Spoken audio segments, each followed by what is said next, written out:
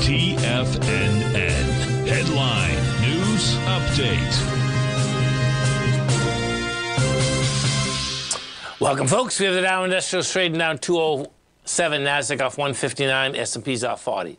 Gold contract up $11.70, trading at $19.92 an ounce. We have silver trading up 50 cents. Big move on silver. Gold, of course, too. Silver's trading up 50 cents, 23.54. It's taking the swing point out, taking it out with volume. Note, oil. Oil's down 62 cents, trading at 88.75.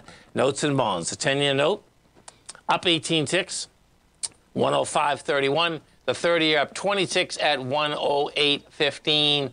And King Dollar. King Dollar right now is trading down 96 ticks at 106.157. Euros at 105. Yen's trading at 145. British pounds at 121 to 1 US dollar. We get over and take a look at the SPY, folks.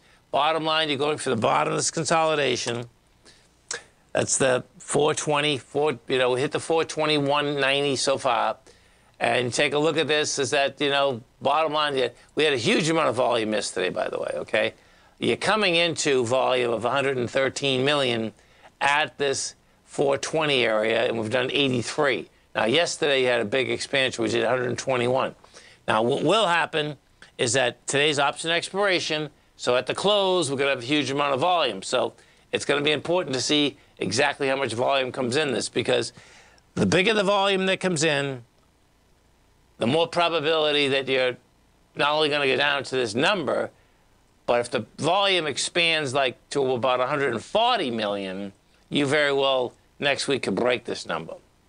We go into the NDX 100, the 3 Qs. What do you have with the 3 Qs? Kind of like the same setup. Difference in the 3 Qs is that you're at a higher level.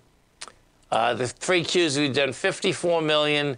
You did 72 yesterday, and we're going into 56, 54. So the difference is that the bottom is, we're at 356. The bottom of this one is 351.